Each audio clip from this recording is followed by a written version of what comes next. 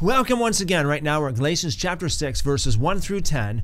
The law of Christ. Very, very important point right here. We're going to be reading first through the entire passage of verses 1 through 10, and then we are going to get into it, and we're going to talk about the law of Christ. So don't go anywhere. Let's get right into this. Paul writes, "Brothers, even if a man is caught in some fault, you who are spiritual must restore such a one in the spirit of gentleness, looking to yourself so that you also aren't tempted. Bear one another's burdens and so fulfill the law of Christ. For if a man thinks himself to be something when he is nothing, he deceives himself. But let each man examine his own work, and then he will have reason to boast in himself and not in someone else. For each man will bear his own burden. But let him who is taught in the word share all good things with him who teaches. Don't be deceived. God is not mocked, for whatever a man sows, that he will also reap.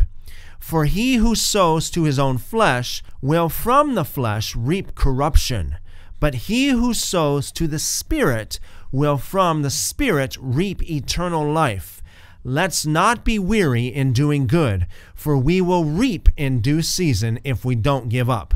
So then, as we have opportunity, let's do what is good toward all men, and especially toward those who are of the household of faith." One mistake that many people do is they take little phrases, little bites here and there out of Scripture, such as this, the law of Christ, and they build a whole theology around one little phrase. Now, this is just one example of many, but here is one good example.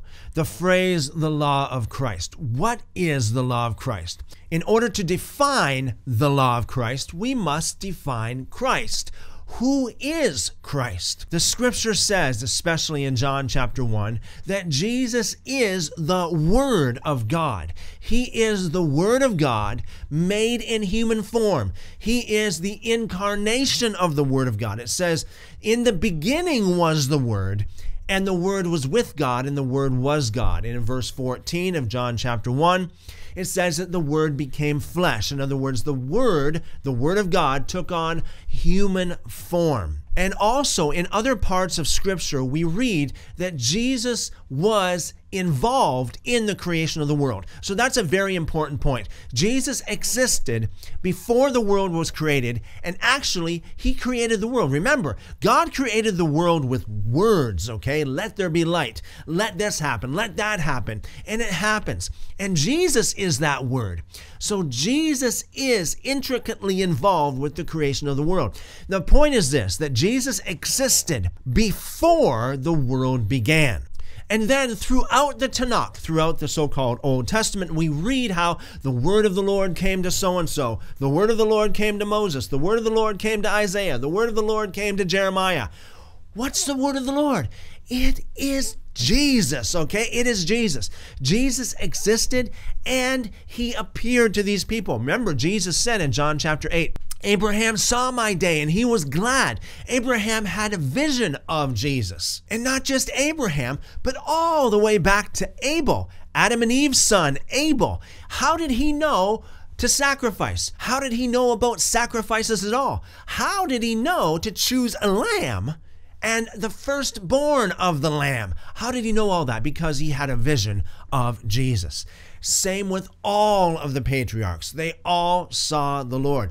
David, he saw the Lord very clearly, and he wrote about it in the book of Psalms. In fact, he wrote about it as if Jesus himself was actually speaking in the book of Psalms. It is amazing. So Jesus is the Word of God. The law of Christ is the law of Jesus, which is the Word of God, which is the Torah.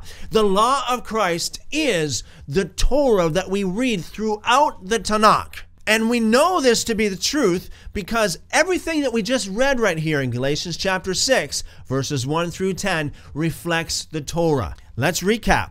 Verse 1, Paul warns those who are restoring such a one who is caught in sin, lest they also be tempted. Then he goes on to say, don't think of yourself to be something when you're nothing. Don't deceive yourself. Can you imagine deceiving your own self? It's one thing to fool somebody else. It's one thing to lie to somebody else and have them believe your lie.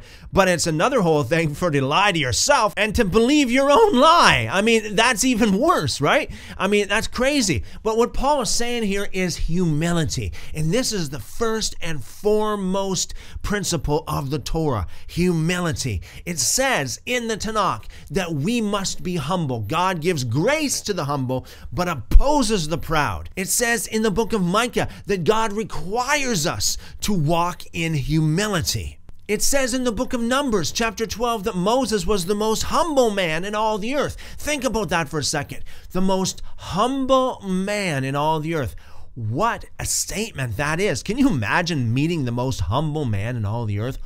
Wow. One of the greatest virtues in Torah is humility. And then if we were to go down here to verse 6 through 10, we see how Paul emphasizes the importance of communication with your teacher and also a warning, don't be deceived, because God is not mocked. Whatever you sow, you will also reap. This is also a Torah concept.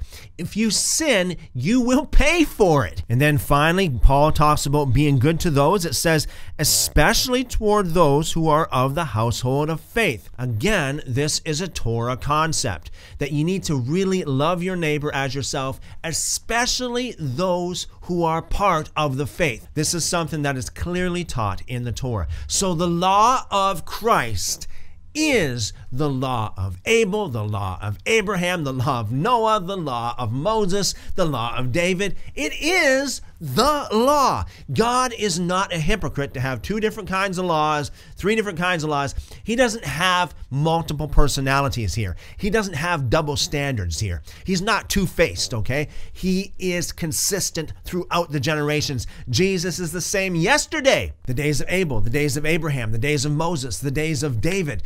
Today, he's the same, and forever he's the same. He says in Malachi, I am the Lord. I change not. He doesn't change, and likewise, his law will never change because he will never change, because the law is a reflection of the lawgiver. Until next time, seek God with all your heart, and if you do, you will find him. Call upon him, and he will show you great and mighty things. Love you guys.